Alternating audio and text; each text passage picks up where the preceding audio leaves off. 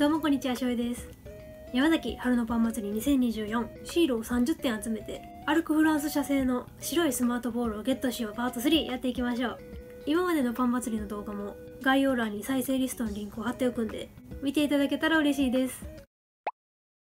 それではまず1個目、栗きんとん風串団子、栗風味のペースト入り団子ということなんですけど、栗のお団子はあんまり見たことがないんで珍しいものを見つけたなと思いました。動画が撮り終わったら早速いただきたいなと思います。シールの点数は1点でした。次に2個目、ルヴァンバターロールの4個入り、パンの真ん中にマーガリンが入ってるバターロールで、去年もこの時期に買って動画で紹介してたくらい好きなパンです。温めて食べるのが美味しいんですけど、焼き加減が難しいんで今年こそはちょうどいい焼き加減でいただきたいです。シールの点数は1点でした。次に3個目、薄皮のクリームパン。前回話してた卵パンとナポリタンパンを見つけることができひんくて、定番商品のクリームパンを買ってきました。薄皮シリーズではこのクリームパンとあとピーナッツパンが好きです。シールの点数は 1.5 点でした。次に4個目、いちごスペシャルは食べたことがあったんで今回はバナナスペシャル選んでみました。この半円型を2個くっつけてホールケーキにするっていう夢があるんで、いつか叶えたいなと思ってますあ、で後ろに書いてあるこのケーキを作ろうってやつ、これもめっちゃ可愛い一つのアイデアとして覚えとこうと思います。シールの点数は1点でした。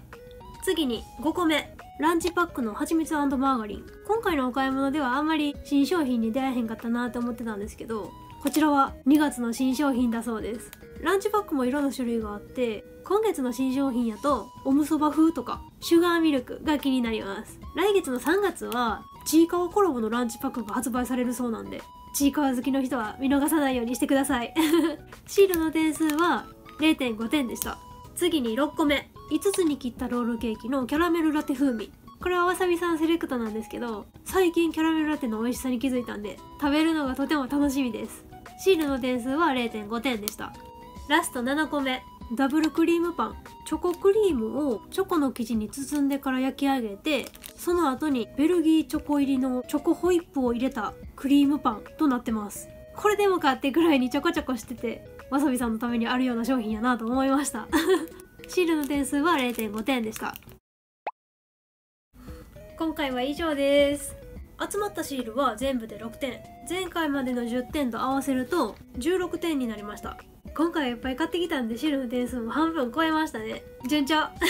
次回は3月に入るんで新商品にたくさん出会えたらいいなと思います。それでは今回も最後まで見ていただきありがとうございます。また次回の動画もお楽しみに。バイバイ。